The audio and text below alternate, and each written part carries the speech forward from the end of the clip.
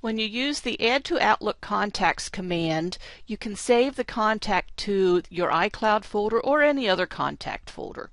First, you want to save the contact and then go to the File command and use Move to Folder and select the folder you want to move to. Click OK and that will save it to that folder. And when you go to the Contacts folder, you'll see it's not in the default folder, but it is in the iCloud folder.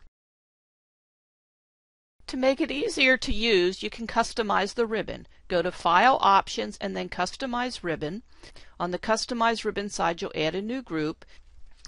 In Choose Commands From, you'll choose File tab and then add Other Folder and the Save commands to the new group you created.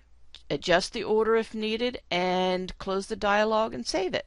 Now when you use the Add to Outlook Contacts command, you'll be able to quickly and easily save the contact and move it to the other folder.